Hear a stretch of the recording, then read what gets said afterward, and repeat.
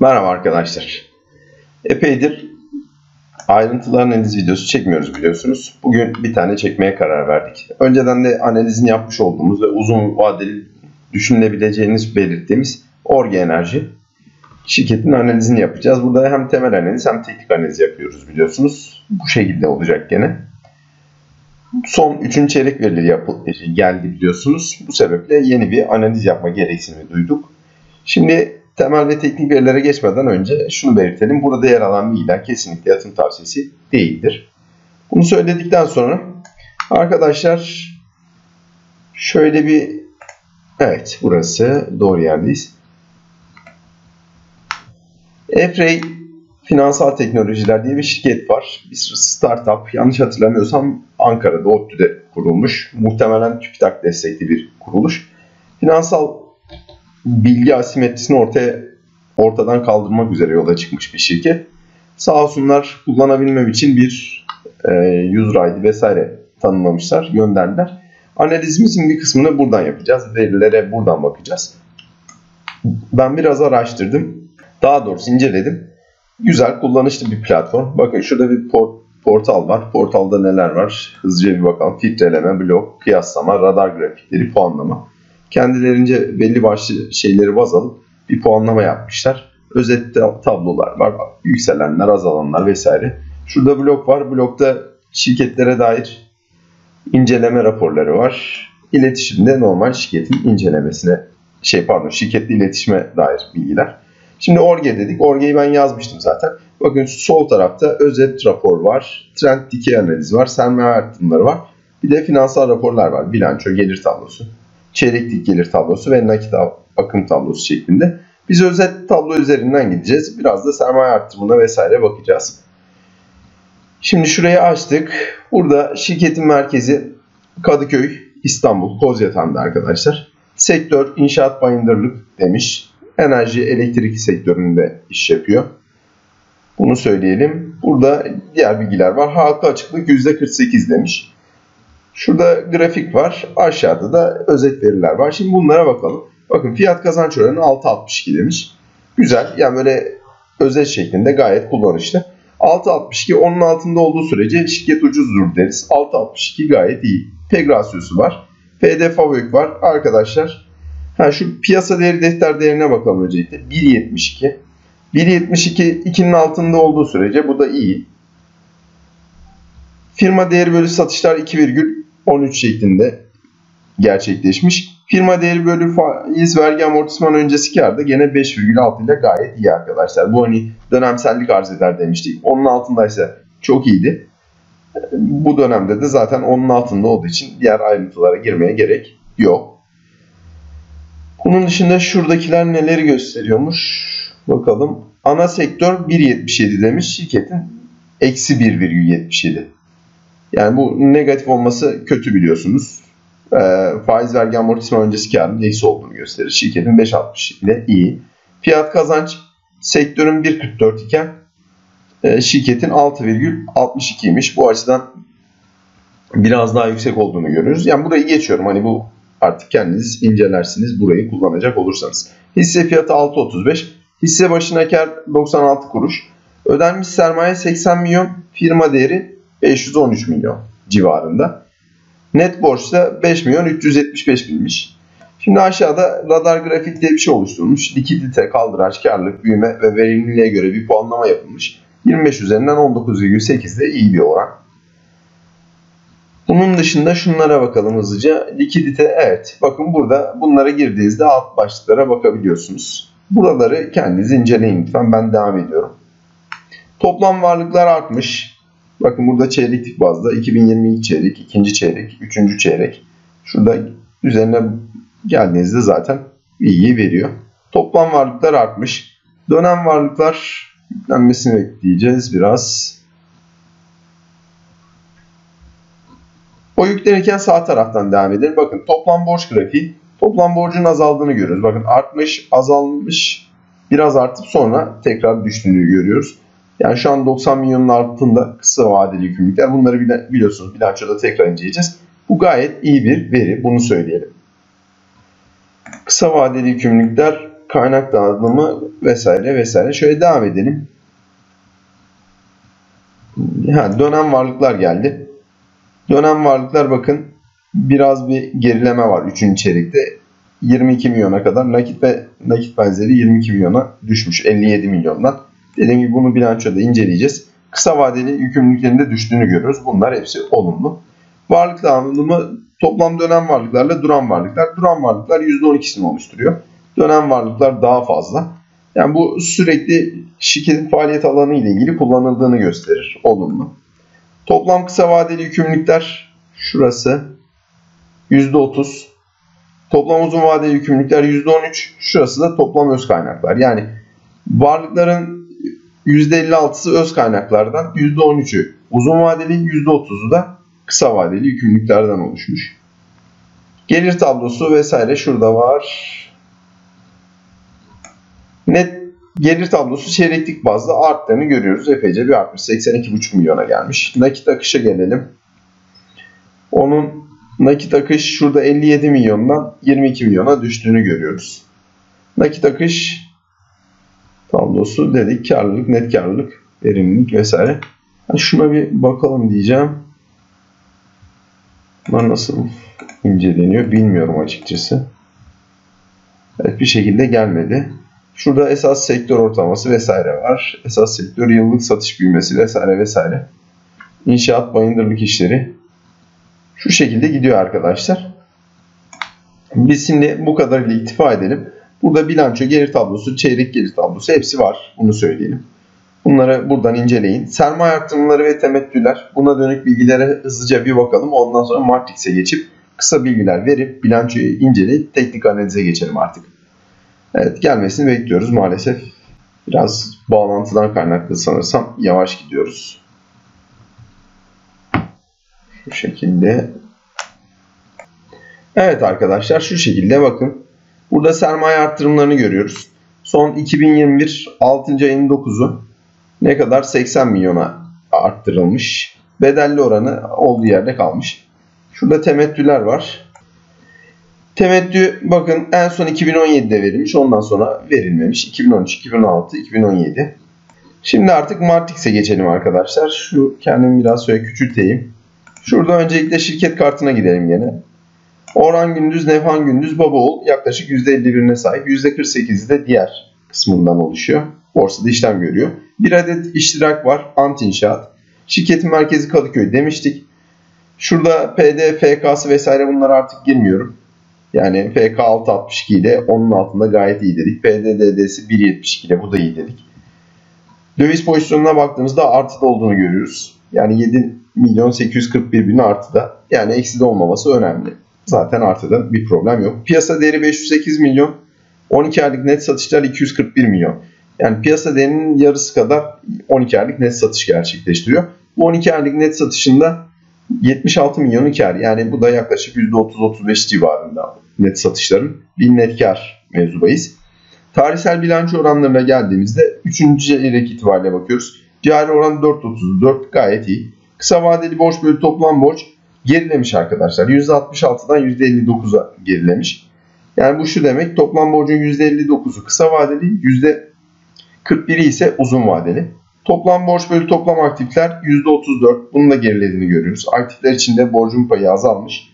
Nakit benzeri bölü ortalama genel giderlerin düştüğünü görüyoruz. Yani nakit benzeri azalmış arkadaşlar. Yani burada iki durum var. Bunun azalması için ya ortalama genel giderin artması lazım ya nakit benzerinin azalması lazım. Nakit benzerinin azaldığını diğer tablodan görmüştük. Yani EFRE'den görmüştük arkadaşlar. Bütün bunları söyledikten sonra şimdi şuradan detay bilgiler diyelim. Detay bilgilerde arkadaşlar bu oranlara tekrar değinmeyeceğim. İnşaat bayındırlık sektöründe faaliyet gösteriyor. Ana pazarda işlem görüyor. Bunun dışında evet sermaye, öz sermayeye bakalım. Piyasa değeri 508 milyon. Öz sermayesi yani defter değeri arkadaşlar 296 milyon. Sermayesi de 80 milyon. Bedelsiz potansiyeli var. Bunu söyleyelim. Piyasa değeriyle bakın şu net kar 55 milyon demiş. Şu an 80 küsür milyondaydı yanlış hatırlamıyorsam. Zaten birazdan bilançoda bakacağız. Piyasa değeriyle defter değeri arasındaki farkı net kar ile kaç yılda amorti eder buna bakıyoruz. Çıkarır buna bakıyoruz. 10 yılda altındaysa çok iyi. 508 milyondan 296 milyon çıkardığımızda yaklaşık 215 milyon kalır. Bu da dediğim gibi 3 çeyreğin toplamı 80 küsür milyon olması lazım. Yani ne kadar yapar? 3 yıl bile yapmıyor. 2 küsür yılda kendini amorti ediyor. Gayet iyi arkadaşlar. Oranları gayet iyi. Yani verileri gayet iyi gelmiş. Eskiden de önceden de belirttiğimiz gibi gene uzun süreli düşünebilecek bir şirket arkadaşlar. Şurada ilişkili haberlere girelim. Bakalım son dönemde hızlı var mı? Burada tablolar açıklandı. Bunlar var. Daha başka devam ediyorum. AKM. Bakın burada arkadaşlar gene Dudullu Bostancı metro projesinde ek bir ihale alınmış sanırsam. İMES ve Modoko istasyonları elektrik işlerine ilişkin 1,5 milyon euro artı KDV tutarında teklif yapım ortada sözleşme görüşmelerine başlanmış. Tamam. Yani hani sözleşme imzalanmış. Bu gayet iyi. 1,5 milyon euroluk bir hacim. 1,5 milyon euro ne kadar yapar arkadaşlar? 15 milyon dedik. Yani 15-17 milyon civarı. Ona birazdan değineceğim. Nasıl bakıyoruz? Nasıl şeyini yapıyoruz? Bakın 55 milyon net kar varmış. 9 aylık. Bunu söyledik. İşe alımı. Şurada likidite sağlayıcı olayı neymiş? Hayır. Oranında dönemliği sağlayıcı kapsamında kurumuza yapılan işlemleri gösteren tablo ekle. Bunu inceleyin arkadaşlar. Şimdi burada aslında şunu söylemeye çalıştık. Az önce şu şirket kartı mıydı? Piyasa değeri 12 aylık net kar. Bakın 241 milyon. 241 milyonluk 12 aylık satış varmış. 15 milyonluk bir iş sözleşmesi az önce Dudullu metrosundaki. Ne kadar yapar? 2,4 desek %7 %8'lik iyi bir anlaşma. Bunu söyleyelim. Şimdi son olarak da bilançoya bakıp artık teknik analize geçelim çok fazla uzatmadan. Burada bakın çeyreklik bazda dönem varlıklara baktığımızda kar kalemlerini önceki senenin aynı dönemiyle karşılaştırıyoruz. Bu dönem varlık, duran varlıkları bir önceki çeyrekle 376 milyondan 386 milyona 10 milyonluk bir artış, kısmi bir artış. Duran varlıklar 58 milyondan 61 milyona çıkmış. Bunu da belirtelim. Toplam varlıklar artmış. Yani 434 milyondan 447 milyona 13 milyonluk kısmi bir artış gene. Burada şu önemli, kısa vadeli yükümlülükler. Bakın bu düşmüş. 110 milyondan 90 milyona düşmüş. Yani yaklaşık %20'lik bir düşüş. Gayet iyi. Bu 20 milyonluk düşüşe karşılık uzun vadeli yükümlülükler 5 milyon artmış. Yani oransal olarak da iyi. Diğer türlü uzun vadeliye dönmesi gayet iyi. Yani 20 milyona karşılık 5 milyonluk bu gayet iyi. Öz kaynaklar 267 milyondan 296 milyona çıkmış. Toplam kaynaklar 434'ten 447 milyona çıkmış. Şimdi artık kar kalemlerine gelelim. Bakın 2021 3. çeyrek 2020'nin 3. çeyreği ile karşılaştıracağız. Brüt kar 42 milyondan 75 milyona çıkmış. Neredeyse %80 %90 ikiye katlamış. Gayet iyi. Burada hatta şuna da bakabiliriz. Bakın 2020 sonu 64 iken şu an 75 milyon. Yani geçen senenin toplamını geçmiş vaziyette şu an 3. çeyrek itibariyle. Benzer şekilde esas faaliyet karı geçen sene 39 milyon iken şu an 68 milyonmuş. Geçen sene sonunda da 60 milyonmuş. Bu da geçmiş. Finansman gideri öncesi faaliyet karı geçen sene 40 milyon, bu sene 70 milyon. Yani %75 artmış geçen seneye göre. Hatta geçen sene sonunda geçmiş. Sürdürülen faaliyetler vergi öncesi kar 42 milyondan 73 milyona çıkmış. Sürdürülen faaliyetler dönem karı zarar. Yani bakın bu artık şurada ekstra bir şey yok. Şu çok önemli. Dönem karı dönem zararı. Geçen sene 3. çeyrekte 32 milyonken bu sene 55 milyonda. Yani ne kadarlık bir artış var? Yaklaşık 20-23 milyonluk. Bu da %60-%70'lik bir artış demek. Hatta ve hatta geçen sene sonu 54,5 milyonmuş. Toplam hani yıllık kar. Bu sene 3. çeyrekte bu geçilmiş 55 milyon ile. Karlılığı, verileri, borçluluğu vesaire her şey çok iyi arkadaşlar. Buna rağmen FK'sı, PDD'si vesaire de uygun. Temel verileri gayet iyi. Önceden de belirttiğimiz gibi hala uzun vadede düşünülebilecek, yatırım yapılabilecek bir şirket. Şimdi daha kısa vadeye ve teknik görünüme geçelim artık. Öncelikle yıllıkla başlayalım.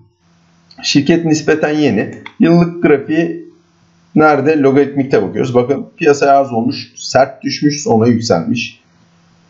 Aylıktaki görünüm aynı az önceki durum. Yatay, sonrası yükseliştendi. Şurada artık bakın nereden itibaren?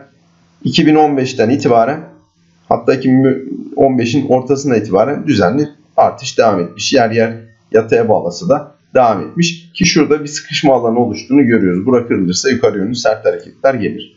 Haftalıkta bakın yükseliş, yatayda hareket, yükseliş. Şurada yine bir yatayda hareket oluşmuş. Günlükte lineere çeviriyorum. Bakın yatayda hareket, yükseliş. Şurada bir düşüş. Düşen kırılmış, yükselmiş. Düşen kırılmış, yükselmiş. Şimdi şurada artık önceki tepe, yani 6.35 şuradaki tepe, buranın geçilmesi önemli. Daha sonra da neresi? 6.63'ün geçilmesi beklenecek. Şimdi RSI'ye vesaire bakalım. Logaritmaya geldik arkadaşlar. Burada veriler oluşmamış. Aylığa gelelim. Aylıkta bakın şu an için bütün ortalamaların üstünde fiyat. Yani üstte fiyat, altında 20 aylık, onun altında 50 aylık hareketli ortalama. Bu istenen durum. RSI'de 66 ile aşırı alım satım bölgesinde değil, nötr bölgede. Haftalığa geldiğimizde şurada bakın son haftalarda ne zaman, hatta onu da söyleyelim. Şu geçti. 1 Kasım, yani Kasım'ın ikinci haftası itibariyle artık bu 20 haftalık hareketli ortalama kırılmış, üstüne atmış. İstenen sıralamada oluşmuş. Yani şu haftalık fiyat, yani fiyat daha doğrusu 20 haftalık 50 haftalık şeklinde kısa vadeliden uzun vadeliye. Buradaki RSI'ye bakalım. RSI ne olmuş? Şöyle. Evet, bir türlü gelmedi. Şöyle. RSI'de şu an 55'te gene nötr bölgede, gayet iyi. Aylığa göre daha aşağıda. Günlükte lineere çeviriyorum gene grafiği. Bakın şu an RSI 62 gene nötr bölgede. 70 üstü aşırı alım. 30'un altı da aşırı satım biliyorsunuz. Şu an 20 günlük 50 günlük çakışık gibi ama fiyat her türlü üzerinde. Fiyat artmaya devam ettikçe bu yeşil kırmızının üzerine geçecek, gayet iyi olacak. Bu 6.35'in geçilmesi önemli dedik. Daha sonra da 6.60'da neresi var? 6.80'in geçilmesi önem arz edecek diyelim. Şimdi arkadaşlar son olarak da çizili grafiklere bakalım ve olayı bitirelim. Çok fazla uzatmadan. Öncelikle uzun vadeli görünüm için aylığa gidiyoruz. Bakın yükselen dipler, oluşan en yeni tepeler şeklinde yükseliş trendi. Şu an için şu 6.35, şu direncin kırılması önemli. Bakın şu tepeler geçilmiş. Yani ne olacak? 6.45 görüldüğü an bu yukarı yönlü kırılmış olacak. Daha sonra da işte nereye hedef olacak? 7 lira seviyeleri hedef olacak. Daha sonrası şöyle biraz daha küçültürsek, biraz da aşağı çekelim.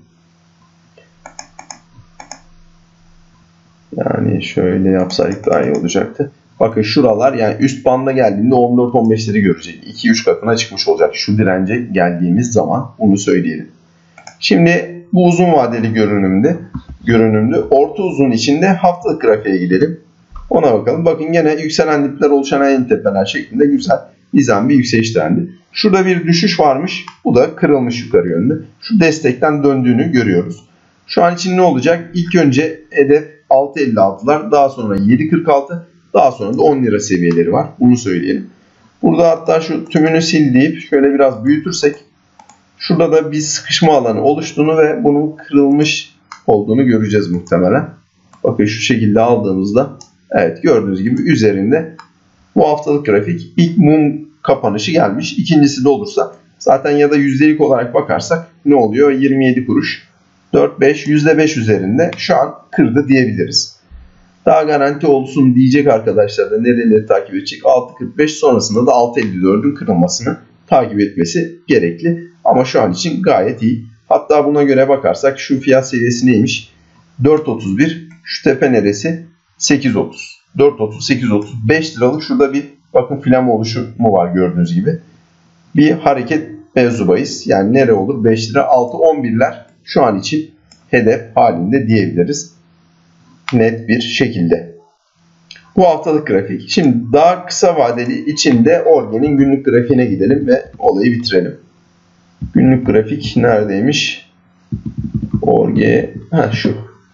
Evet arkadaşlar bakın. Bu da yükselen dipler, oluşan en yeni tepeler şeklinde yükseliş trendi devam etmiş. Şu şekilde. Şurada sertleşmiş. Şurada ara bir düşüş trendi. Şurada yükseliş, düşüş derken bakın düşen kırılmış ve yukarı yönlü hareket gelmiş. Şurada da şu desteğinin üzerinde. 6.12'nin üzerinde. Ne olacak? İlk etapta hedef 6.65 olacak. Daha sonra 7 ve 8 lira seviyeleri olacak. Tümünü sil diyelim. Şurada önce bu düşen kırılmış mı? Buna bakalım. Bakın çizelim şöyle. Şurayı alıp şu şekilde baktığımızda net bir şekilde gap'li kırılmış hatta. Şurada da şunu koyalım. İstiyorsanız şurayı da baz alabiliriz. Bakın şurayı. Şurada bir sıkışma alanı olduğunu görüyoruz. Onun da kırıldığını görüyoruz. Tabi yukarı yönlü kırılmış. Bu olumlu. İlk etapta neredeyse 6.67. Daha sonra 7 lira ve daha sonra 8.25'ler hedef haline gelecektir. Burada bakın günlük önceki günlerle şu birkaç gündür en tepe noktasında bu 6.35'in bir kırılması lazım. Bunu da söyleyelim. Yani pazartesi yarın nerede açacağı önemli. Daha garanti olsun diyen arkadaşlar da 6.67'nin kırılmasını bekleyebilir. Bunu da söyleyelim. Bunları söyledikten sonra tümünü sildiyelim. Fibonacci düzeltme seviyeleriyle destek dirençlere bakıp bitirelim. Ne yaptık burada? Küçültecektik, büyüttük. Evet. Şöyle. Evet arkadaşlar. Şurada bakın tepemiz belli. Ya da dip noktası şura mı dedim. Yok, burada demiş. Tepe şöyle yapacağım. Şunu kaldıralım, bir daha yapalım. Trendi sil dedik. Tepe şurayı seçtim arkadaşlar. Bunun sağında kalan en dip noktada şurası gördüğünüz gibi. Sağ tıkladım. Trend tuşlarını yakala dedim. Kaydı. Kendim manuel ayarlayacağım arkadaşlar bunu. Şöyle bakın tepe şurası. Dip de şurası olacak şekilde. Az önce neden burayı seçmedim anladınız. Bakın bu dip, bu dipten daha aşağıda değil. Yani en dip nokta burası. Şuranın kırılması önemliymiş. Bakın 6.13. Kırıldı. Gap'li kırılmış zaten. Hatırlıyorsanız şurada çizdiğimizde şu sıkışma alanının direnci de buraydı. Yani bu 6.13 kırılınca gitmiş 6.35 daha da gidecektir. 6.13 önemli bir destek. Ora kırılırsa nereye kadar düşüşler gelebilir? Önce 5.73 sonra 5.46. 5.46'nın kırılması zaten aşağı yönlü akması demek. Yukarı yönlü 6.54'ün geçilmesi önemli. Geçirse 6.87, 7.21, 7.68 ve eski tepe olan 8.28 hedef haline gelecektir. Eski tepede kırılırsa arkadaşlar yukarı yönlü 10 lira, 12 lira ve 17 lira seviyeleri hedef haline gelir. Sert yükselişler gelir. Zaten bu 10 lirayı bile görmesi şu an ne kadar? Yaklaşık %50 bir marj demek. Getiri demek.